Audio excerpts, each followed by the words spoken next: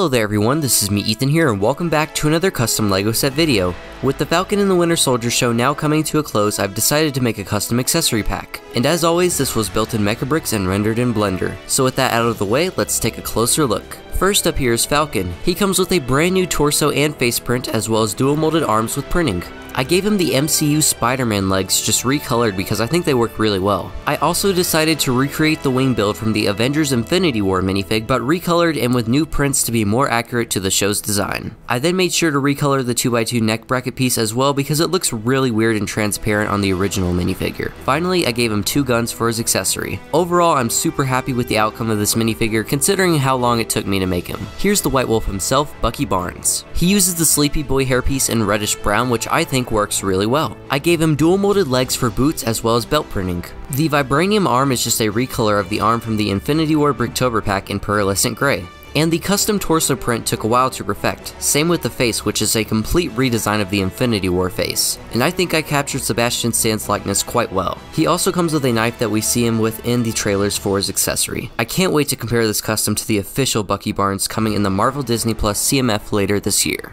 Next up is one of the most hated Marvel characters of all time, John Walker, aka the US Agent. For the helmet, I had to remold it from an Ultron helmet in Blender since the original Cap helmet isn't in Mecha Bricks. Shout out to LEGO Mega Artist for helping me out with that. He has a custom face with a chin strap and his facial hair that comes and goes throughout the show. Finally, he has a custom torso print as well as dual molded legs and the very controversial shield for his accessory. Finally, here is Helmet or Baron Zemo, arguably the best part of the show in my opinion. He uses the LEGO Batman movie Commissioner Gordon hairpiece in reddish brown and he has a custom torso print and dual molded legs. He uses that fluffy coat piece in white as well, and he comes with a gun for his accessory. Now to address the obvious, the face. I decided not to include his purple mask since he only wore it once. Finally, here's the build, or side builds. It's honestly not much since the majority of the pieces are taken up by Falcon's wings. So for the side builds, I made a museum case for Captain America's shield and a black motorcycle that we see Bucky ride in one of the trailers.